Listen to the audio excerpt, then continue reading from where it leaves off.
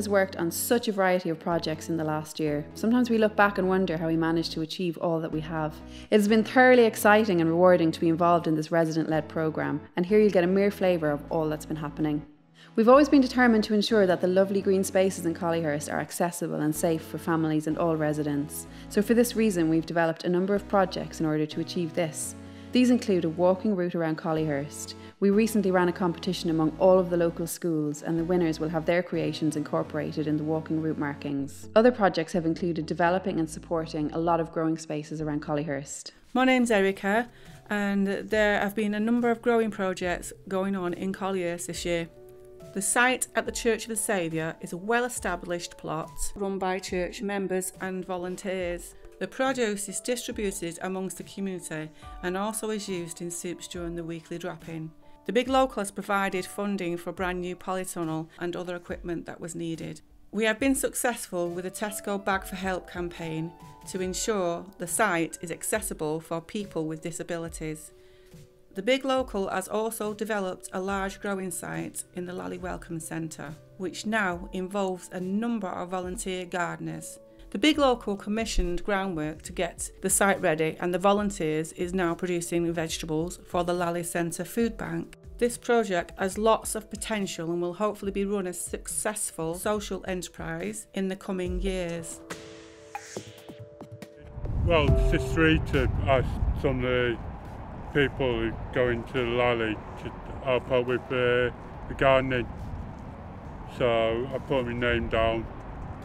I mean, I enjoy a bit of gardening, so I've got a little garden myself.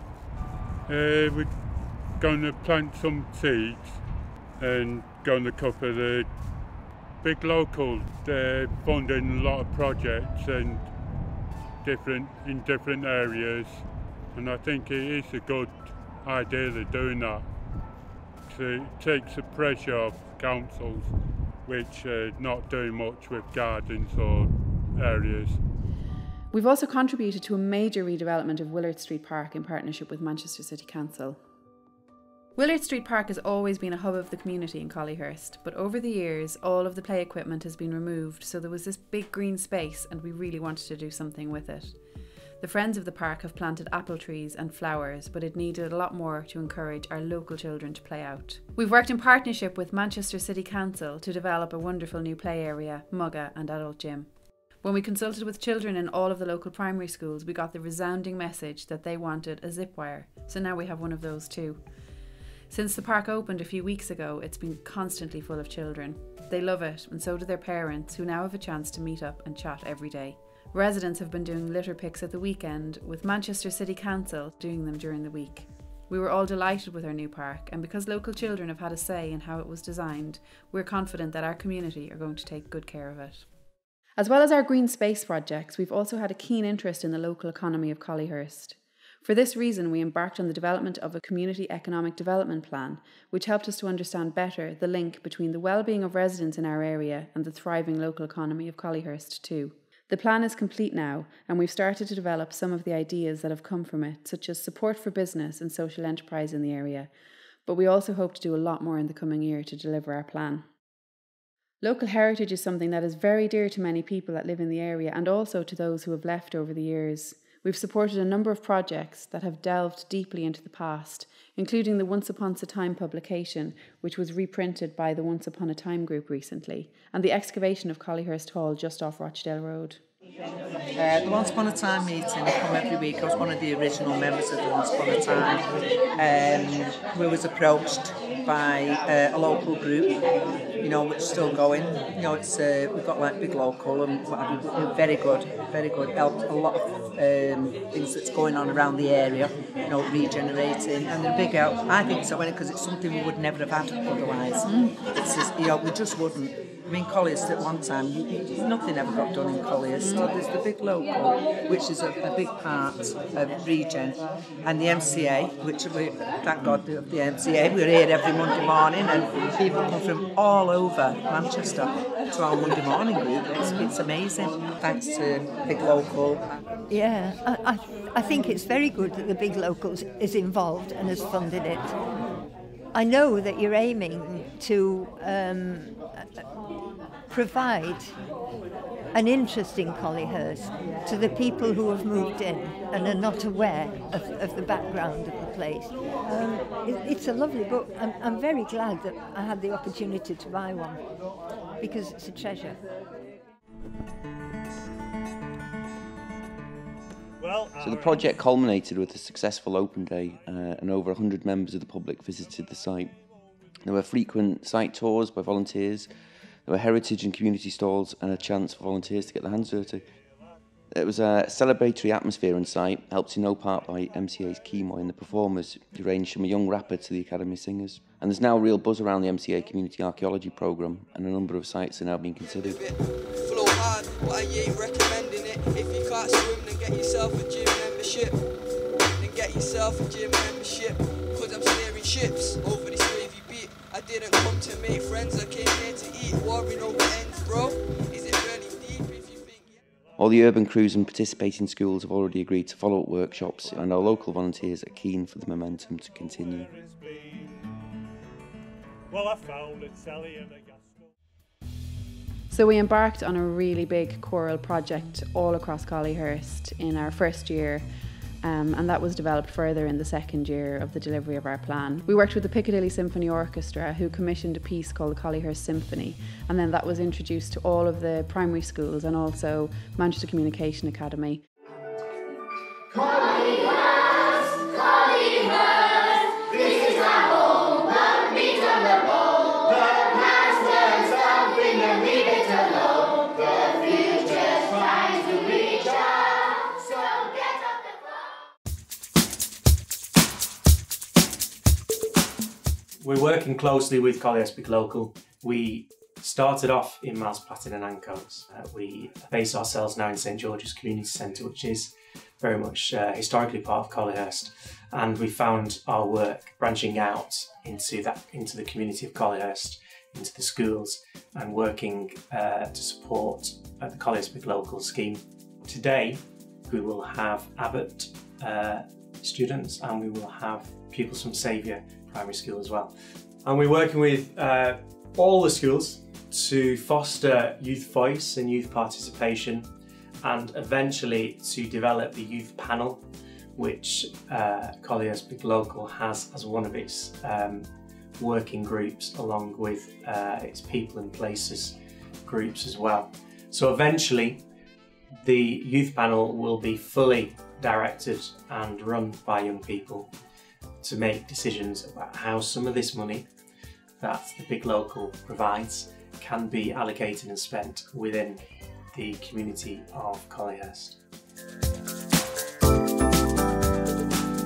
I'm here at Connections, and this is an arts and crafts drop-in centre, and as a PCSO I attend this and give the people who attend any opportunity that they want to bring anything up and speak to me about here, but also it's a lovely time to kind of casually socialise with the local community.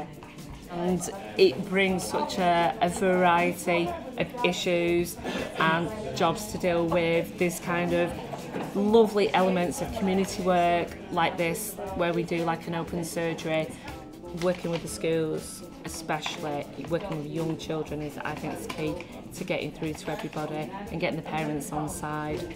And so we've also been introduced to people like yourselves and done lots of other community work, and I think that helps greatly. Taking that little bit of pride in the area has really made a difference. I mean, the estate behind us, which is the Vines estate, the community work on there is just amazing for the whole ground, the gardens and stuff like that, and it is lovely to see that. So hopefully with programmes that are going to continue, and I do think it's a massive community engagement thing from every agency and the community. I just see it getting better and better, but for me, I personally feel that it's absolutely key to a lot of stuff and a lot of issues. Yeah, this is my first time here at the Land Centre today, for the friendship group anyway. Well, I heard about it through my friends and that, through just the local community really.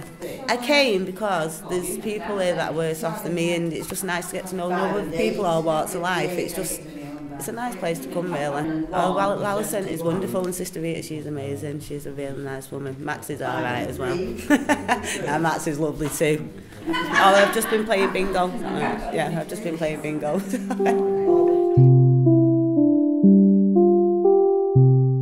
Yeah, my name's Chris Vaughan. Yeah.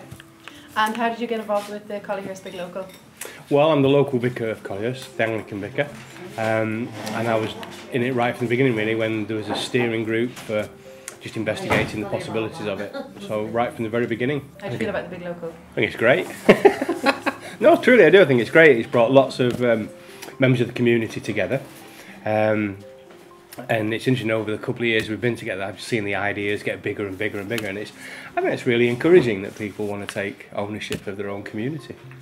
I think just passing that first milestone, really, of actually coming with a common set of aims, and coming up with the title Connecting Collyhurst, you know, which sort of celebrates trying to bring the community together in all sorts of different ways, families, I mean physically with a geographic walkway around, the community food growing programmes, and I'm of course passionate and heavily involved in a debt centre project. I'm John Folder from HMG Paints. I'm the Managing Director of HMG Paints. I have worked in Collyhurst all my life. Yeah, I became involved, I think, through Sister Rita Lee.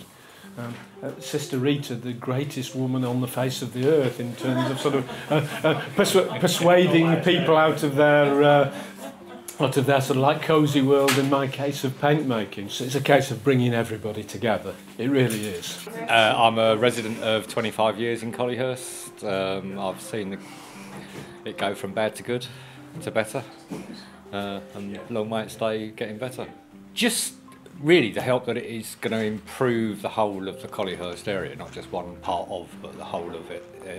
It takes into account the whole of Collyhurst, and the walk-through will connect Collyhurst very well, which is what the project I've been involved in. My name is Greg Lees. I work for Northwood Housing. And what's your connection to Collyhurst? Northwood Housing took over the management of Collyhurst in, I think, 2012, April 2012. Following there was due to be a PFI for Collyhurst, so that didn't happen. So we took over the management of the properties in the area, and we've invested several £1 million in modernising homes to decent home standards, doing lots of environmental work. We've done the work of the multi-stories, obviously working very closely with the City Council in terms of their broader master plan for Collyhurst. So, yeah, heavily involved in what's going on locally. And how did you get involved with the Collyhurst Big Local?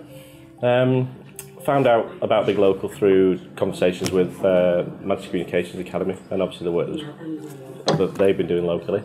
Obviously wanted to get involved in the partnership in terms of supporting local communities to improve resilience of the local community and help them in terms of what they want to do with the money. Really, there's lots of money being spent on the environment. We were doing as an organisation, so looking at how we can use the money through Big Local a bit differently, create employment opportunities, and the work that Chris mentioned earlier on around food growing, connecting the communities, and building on the health and wellbeing agenda that needs to be considered locally. The thing I like about the Big Local is that it's the community coming up with ideas, and it's kind of over to you guys really in terms of what it is you want to do with the money. Obviously we're here as kind of professionals in terms of our day-to-day work, but it really is the community that's driving the partnership, which is great to see. Many of our projects have been really great fun, and we strive to ensure that residents feel that Collyhurst is a great place to live and is getting better. We're taking steps towards that goal every day, but there are some more complex issues that also must be dealt with. We have funded an advice and information worker who is based at the Lally Welcome Centre, who helps Collyhurst residents that are in need of practical help or advice. Reverend Chris Falone has also been busy establishing a face-to-face debt centre called Gateway at Church of the Saviour, and this is something that the Big Local has been really keen to support through funding and by helping with publicity and any other way that we can. Financial inclusion can have a positive effect on people's lives and can really help to deal with some of the more complex issues.